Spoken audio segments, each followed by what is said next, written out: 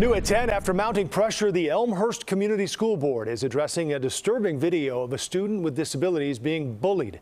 CBS 2's Marybel Gonzalez is outside York Community High School, where they say the boy's parents do not want to press charges. Marybel?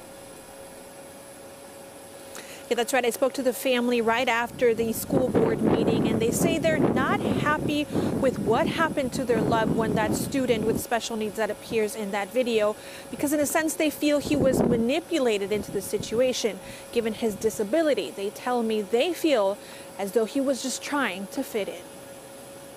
Bullying or violence of any kind will not be tolerated in Elmhurst District 205.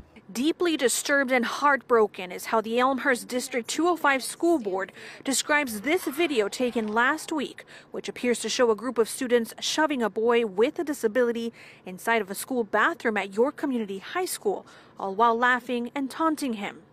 The board announcing Tuesday night no criminal charges will be filed in the case following an investigation by the Elmhurst Police Department.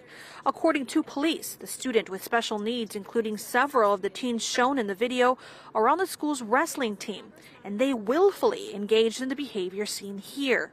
Both the parents of the student and school administration have decided that this matter would be handled through the school disciplinary process. The school board saying the students involved will be facing significant consequences, although they wouldn't specify what that entails. Confidentiality laws prohibit identification of the students involved and specific disciplinary actions completed. But the response from the school falls short for some parents. It definitely looked like hazing and a bunch of kids taking advantage of somebody who's vulnerable and doesn't understand what's going on and how he's being treated.